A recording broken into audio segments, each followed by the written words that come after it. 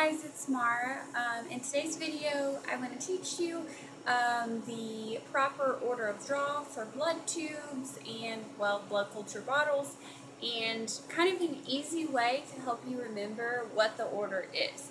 So, first of all, I have this little green card set that is a quick little reference guide. I guess you can buy these through like lab supply companies, but they kind of tell you obviously the order of draw. It also tells you how many times of inversion you should invert the tube after you've collected it, and volume guide for different types of coagulation tubes. So those would be like the light blue tubes or the blue tubes, and just a little bit about collection and things like that. So first I want to go over what is the exact proper of draw. So this is just kind of the quick rundown, doesn't have every tube, but has the majority of tubes that you would collect. So if you look at this little guy here, so first we have is blood culture tubes. So that's your bottles of blood you're going to put in the bottles. So your blood culture bottles, there's a smaller pediatric tube, and then there's also the larger normal adult size. And for the pediatric tubes, that's obviously for children or for someone that you can't get much blood on.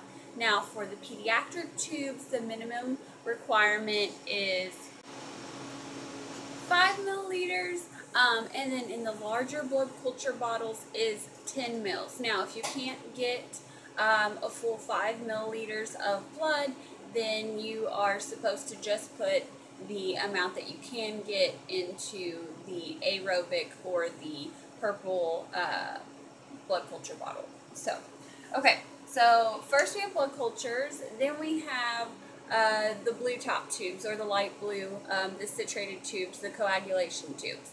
And that's for tests like any kind of coag study, PT, INR, D-dimer, fibrinogen, tests like that. That's going to test your clotting. So we have blood cultures, then we have our light blue, and then we have our serum tubes, which are the red and the gold.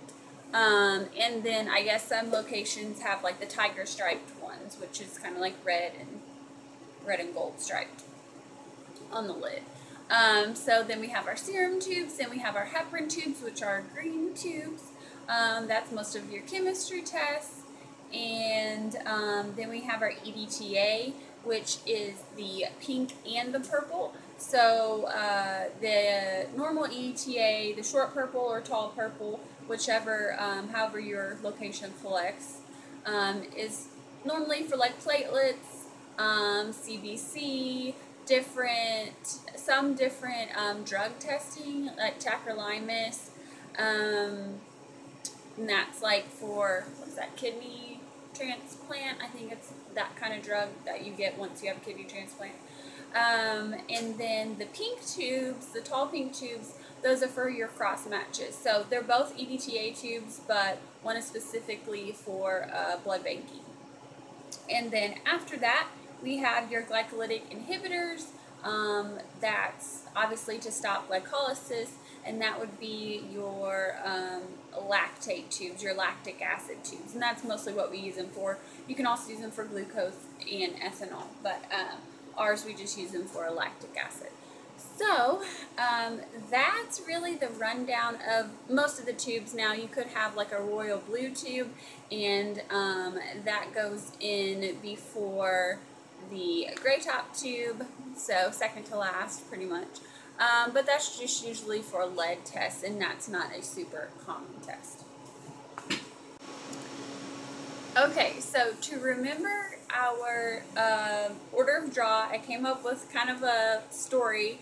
At first it was funny, and I was going to have some friends act it out, but it would be too cringy. So instead, I kind of switched it around, and maybe, hopefully, it's a way that can help you memorize the order of draw. So, just a quick overview again. So we have blood culture bottles, blue top tubes.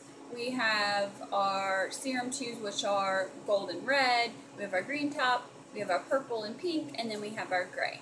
So the story is some friends wanted to go out and get a few bottles, drink alcohol, of Pabst Blue Ribbon. So if you don't know, that's like the hipster beer, okay?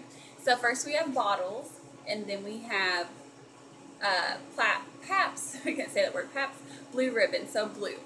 Think of a blue top tube or coax tube. So they drank a bunch of alcohol, and they got really dehydrated.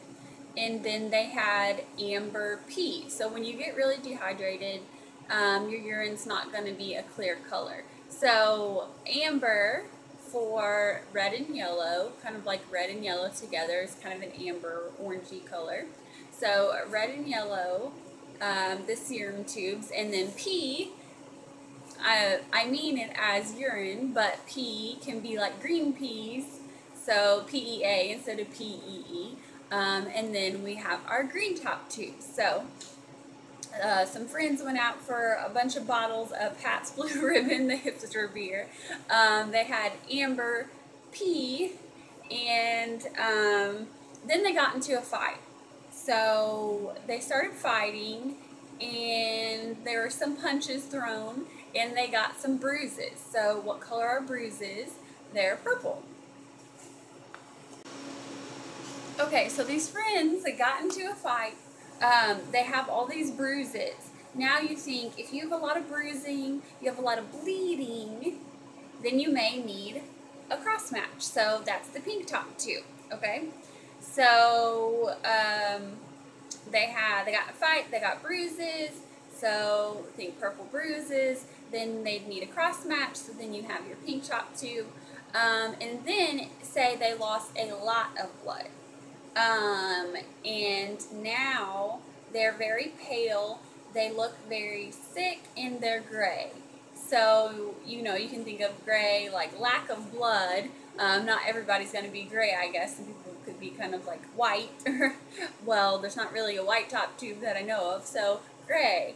So basically, to go over it again, they went out for bottles of Pabst Blue Ribbon. Actually, I don't even know if there are bottles. I think normally they're cans, but we're going to go with bottles to make it work.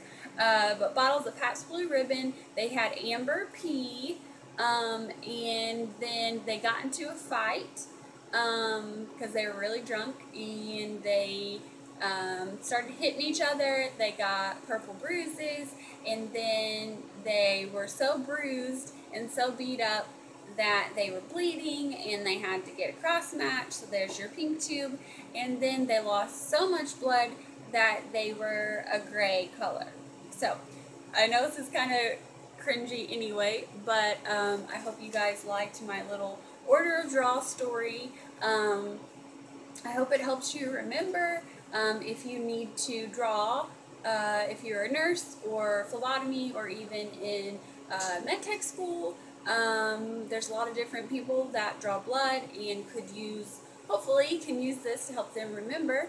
Also, like I said, these little cards are a pretty great go-to guide. Like I'm not exactly sure where they go, where they're bought from. Oh, and here there actually is a white top tube. That's funny. A pediatric draw. See, I've not seen a white top tube. That's potassium EDTA. So anyway, oh, and to go over just a few inversions, blue top tubes, they have 4, and then the rest of them are pretty much 5 to 10.